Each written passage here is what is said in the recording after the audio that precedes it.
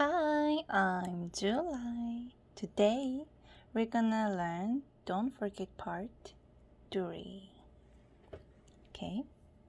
잊어버리지 마. 잃어버리지 마. 잊어버리지 마.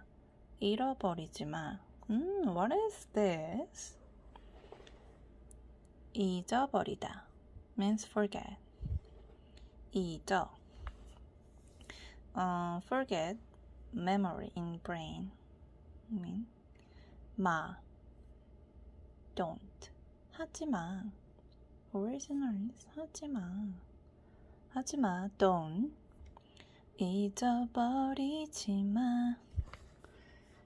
잊어버리지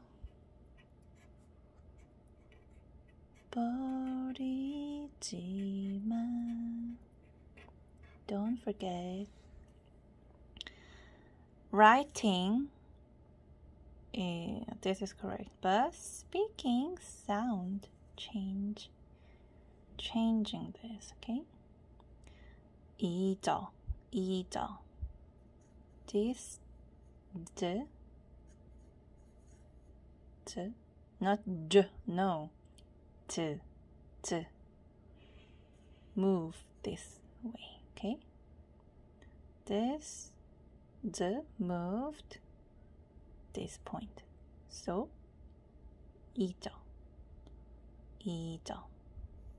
okay? 잊어버리 b sound, 버리지 마. Remember? 버리지 마. M sound.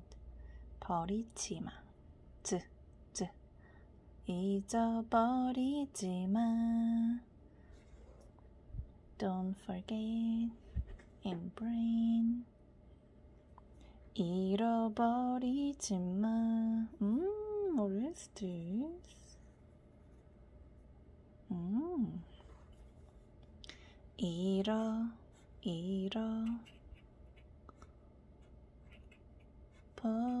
잃어버리지 마.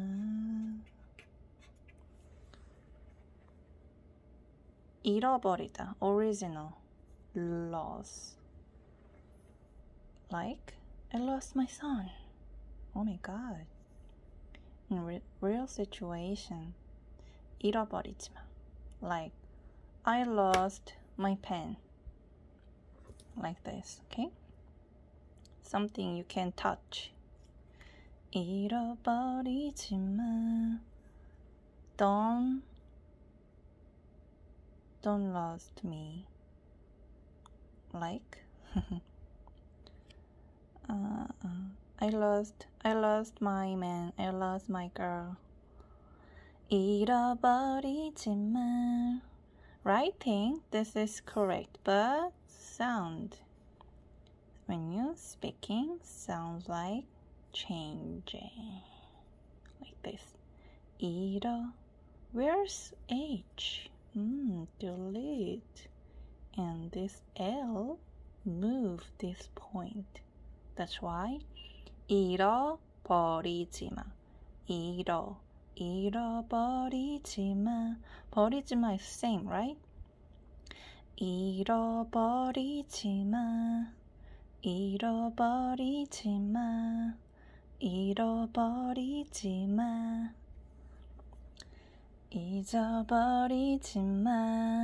잊어버리지 마. 잃어버리지 마. 잃어버리지 마.